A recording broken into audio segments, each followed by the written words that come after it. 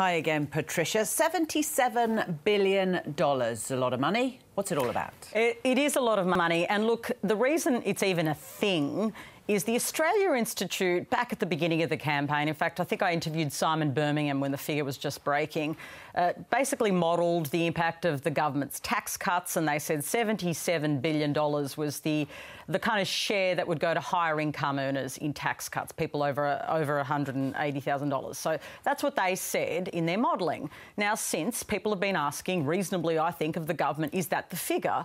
The government says that the Australia Institute is left-leaning and, you know, raises questions around the Australia Institute and their figures. In fact, it was Bill Shorten that held up a piece of paper in the Sky News debate on Friday night, the People's Forum as it's known, with this figure, $77 billion, and the Prime Minister said, "I don't trust your maths, Bill," and it became one of those moments of that debate.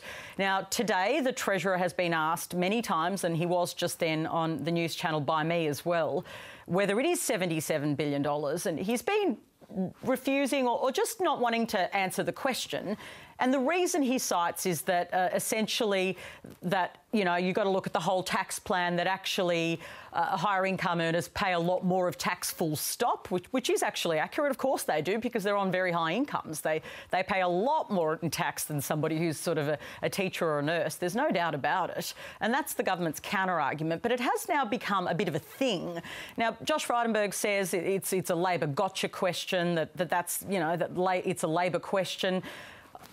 Yes, the Labor Party wants to know the answer, but that's like saying, I suppose, on the other side of politics, that when we push Labor on how much their climate abatement policies might cost, that's a coalition question. I think it's just a voter question, to be honest. It's a reasonable question. I will ask that of Labor people when we have them on as well. I think it's a reasonable question to ask about costs and figures, and it's part of the debate we're having. Now, the people responsible for this $77 billion figure, which, as I say, has become a thing, are the Australia Institute. And Ben Oquist is the director of the Australia Institute. He joins me now. Ben Oquist, welcome. Thanks for having me on, Patricia. This figure. So your $77 billion figure for higher income earners has been really at the centre of the political debate today, particularly between the treasurers. The Treasurer has said it's wrong. How did you come up with it? What is the basis of this figure? Well, let's go back one step, which is the government claimed, and I think rightly, that it was delivering $230 billion of extra tax cuts over the 10 years. They put that figure out there to compare and contrast their tax plan with Labor's. Now, I don't think you can argue with the fact that the government is offering more tax cuts. They're pleased with that, and at the middle and bottom ranges, the tax cuts, the tax packages of both sides are fairly similar. Labor's offering a little bit more, just a little bit more at the bottom end, and the middle section is roughly about the same. But it's the longer-term tax cuts that are quite expensive and offer a lot more in our estimation. So we sought to look at the government's own figure of that $230 billion and work out approximately how much of that money went to those over $180,000 per year. And we've taken a conservative estimate of $77 billion. We've been very careful to say that it's at least $77 billion. We can't put it to the exact decimal point, but we know that it's at least $77 billion.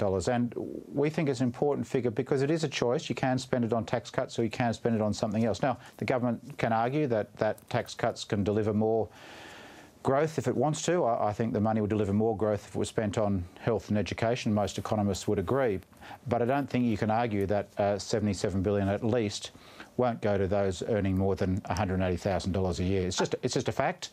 I don't know why we can't agree on that and move on. OK, because it's about context, I suppose. So the government won't confirm it, but they argue, and Josh Frydenberg made this argument. He did explain his rationale, and he argued that higher income people pay significantly more in tax. So if you look at it as a crude number, $77 billion, you know, it looks large and scary, which is why it's being used in the political debate. But in reality, if you look at the spread, it's because higher income people are earning so much to start with. That's true, isn't it? That's right. You've put your finger on it. I mean, that's why we have a progressive income tax system, is that higher income people are earning so much. So the idea of a progressive income tax system is not just that they pay more, but they pay a bigger proportion of their income in income tax.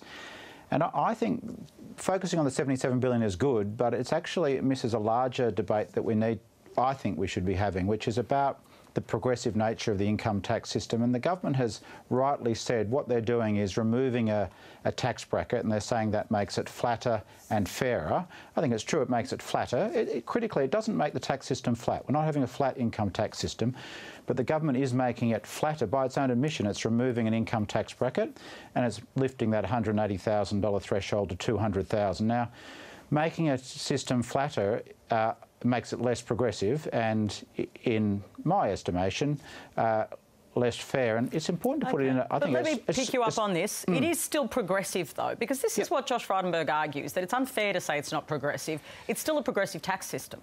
That's right. It is still a progressive tax system. It's just not as progressive.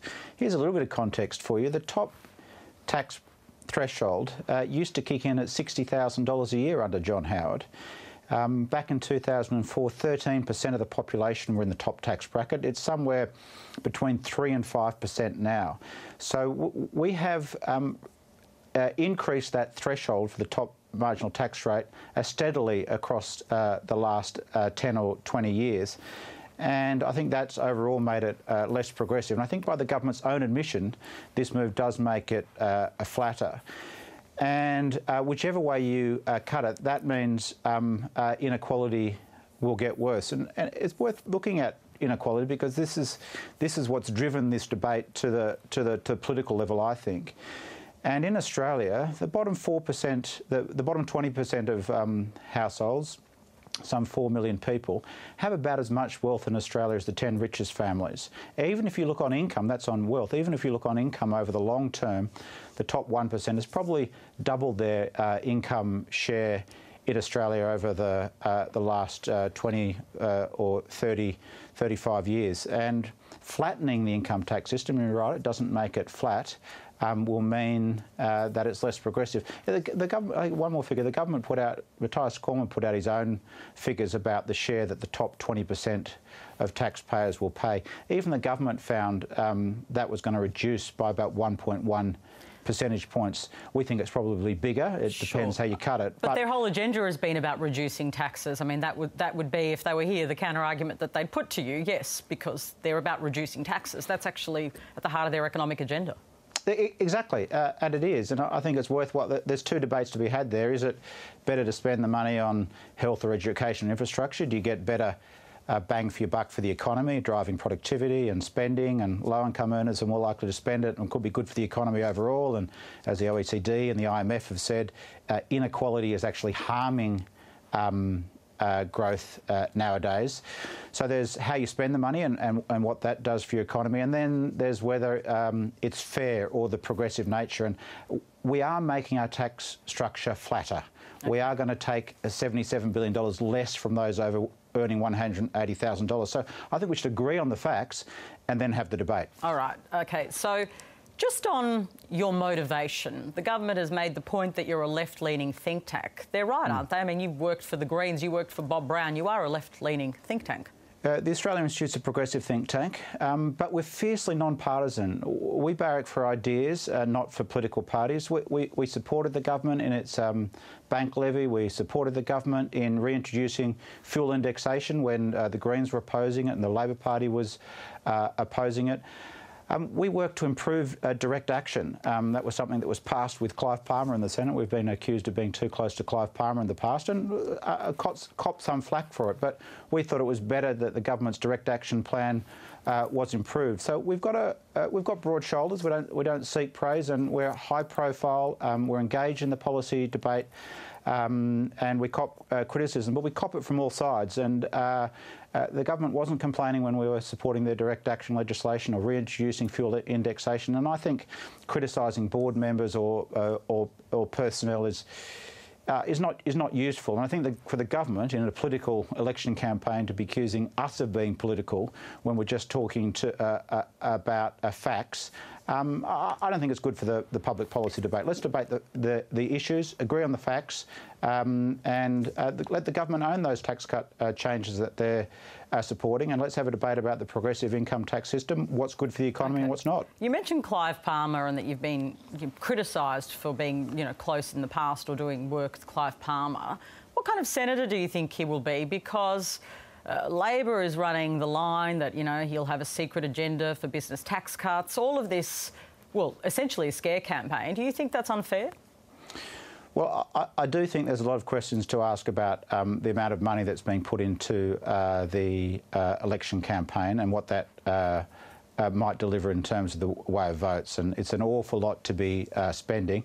To be honest, though, my experience with Clive Palmer in the past was that while he voted to get rid of the carbon tax, and I think that was a terrible decision, he did make the right decision on the renewable energy target, the Clean Energy Finance Corporation, ARENA, and the Climate Change Authority, all institutions that the government supports these days as critical to its armoury in the climate change debate. I don't know what Clive Palmer will be like in the future. OK, so you're saying that on climate change, I remember he hung out with Al Gore, didn't he? Is that just a dream I had, or is my memory right? No, he did. Having said that, he's going to this election promoting nuclear power, and he's certainly not supporting climate change action in this parliament. So going on his record of what he's promoting to do in the next parliament, it doesn't look like anything that he promoted or supported in the past. But I think it does point to the fact that the Senate crossbench is going to be interesting, whoever wins the election. A lot of focus has been on Labor and what will happen in the Senate with its program. Equally, though, it's true that the coalition faces a probably more difficult prospect in the Senate, and the Australia Institute's analysis and research shows that they might need every single non-Labor and Green crossbencher to secure a majority of 39 in the Senate. That could include Clive Palmer. I think it's a long shot still for him to win a Senate seat. It's possible, but Pauline Hanson will still be there. Jackie Lambie's a chance. One Nation's a chance in South Australia. There'll still be Centre Alliance there. There'll still be Cory Bernardi there. And that gaggle of crossbenchers is likely to be needed, all of them, if the coalition to be returned. So I think they potentially face the real nightmare Senate more than the Labor Party would do if it won government. Just a quick question. Is there more modelling coming from the Australia Institute in the last 2 weeks of the political campaign? Because this $77 billion figure has been quite potent in the political debate. Is there more of that? Well, interestingly, we calculated how much of the company tax cuts would go to the banks in the last election campaign, and the government was very critical of us at the time then as well, but they never disputed the figure, and I note again they haven't disputed the figure. We do have some important work coming out for the rest of the election campaign, particularly in the climate and energy space as well as the tax space, looking at whether these modelling claims associated with the Brian Fisher modelling really stack up in the context of other modelling. So we'll have that out shortly. And do you think it's possible to put a number on Labor's policy? They're saying you can't model it, but it is possible as long as you are transparent about your assumptions, isn't it?